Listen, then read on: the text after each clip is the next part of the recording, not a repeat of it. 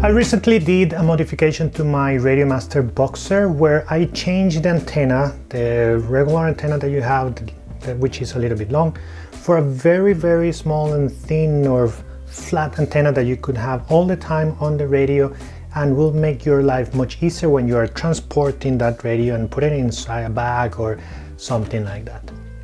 But some people pointed out that to do that mod you actually have to open the radio, and you know, not everyone is okay with that idea. So I went back to the designing table trying to figure it out. What can I do to have a similar experience and have a similar result but without having to open the radio? And I came up with this idea. I created a new antenna, which is basically the same Happy model antenna that I've been using in the other project, but to change the connector. Normally these antennas come with an UFL connector, and what I did was to replace that with an RP-SMA, which is what the radio needs. This way you can just screw a new antenna, which in this case is 90 degrees, and you can have a TPU part covering these and then try to make the same effect that I had with the other modification that I did. If you want to see the modification that I'm talking about or that I'm referring to, look at the description of this video. I'm gonna have a link there, or just check in the North FPV channel. You're gonna find it in there. So as you can imagine, the difficult part of this modification is actually to create this antenna. You have to cut the normal antenna and then solder this 90 degrees RP-SMA part, which by the way, it was kind of like the most difficult part of this modification, was to find this RP-SMA connector. Here in Sweden I could find SMA but not RP-SMA, so I had to order it from AliExpress. I'm gonna have the link also in the description of the video, so if you need it you can have it. But I guess that the result of finding this will depend a lot on your own country and where you're located. But for me it was complicated to get this. So the process is like this. You have your antenna, a regular Express LRS antenna. You cut the connector, the UFL connector, and then you have to peel, you have to remove the outside cable to expose both the negative part of the antenna and the positive part of the antenna. The best way that I found that you can do this to expose the cables was using a very sharp knife and try to push against my ESD carpet, which is also a little bit flexible, and rotate the cable so you could kind of cut. And then with your hands or with your nails maybe, you can pull that cable carefully. You have to be careful because these antennas are not very strong and you can break them very easily if you try to push or try to pull too hard.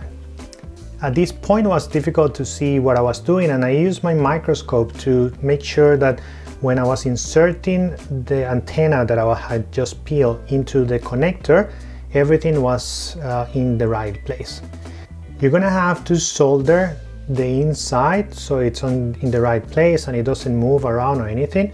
The same with the outside, you can solder the negative part to the outside of the connector, and I'm using a shrink tube to cover everything and make it look nice and professional. Now that we have this new antenna, what we need to do is to 3D print a part which is going to be covering the whole thing and not letting things exposed that can break. In the beginning my idea was to do something very thin, like this one that you see here, so it could be as flat as possible to the top. But the big problem is this 90 degrees RP-SMA connector is actually pretty big, and even when you screw it in the radio, you have a lot that is exposed, which means that I had to go with a much thicker part. It ended up being a bit thicker than what I wanted, but again, if you insert everything correctly, you end up with very little left. If you ask me, I rather have the first mod that I had, the one that is very small and very flat to the top of the radio. But again, I understand that not everyone wants to open the radio, and this could be something that you can have and still throw your radio in the bag without any problem. I have to also mention that there is no real easy way to test if the antenna has been soldered correctly without some advanced devices that I don't own, and most probably you don't own either. So if you want to make sure that everything is right, I would recommend that before starting to do all this, you test the range of your radio with your regular antenna, let's say inside your house or something. You set it up to 25 milliwatts, for example, and you leave the drone or an Express LRS receiver on your table and you walk. And whenever you start seeing that the signal goes down, the signal bars goes down, you remember that area, you mark that area. And when you do this antenna and you replace it, you try to replicate this and see if you have the same range.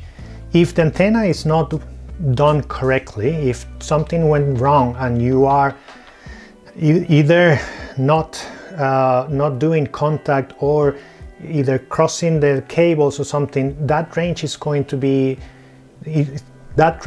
decrease quite quickly. So you're going to see a difference quite soon when you are doing this kind of test. That's the only way that I can think about to test this and make sure that whatever you did was correctly without having to use any kind of device that you might not have or that might be even more expensive than the radio itself. Now you have an antenna, easy to install, no need to open the radio, a little bit flatter than the original one. Something cool to try these days. You might not be able to fly that much as I am because it's winter and it's cold and it's dark outside. I hope you enjoyed doing this modification. If you did, please leave a like, comment on this video. That's the way that you can help us create more videos like this one.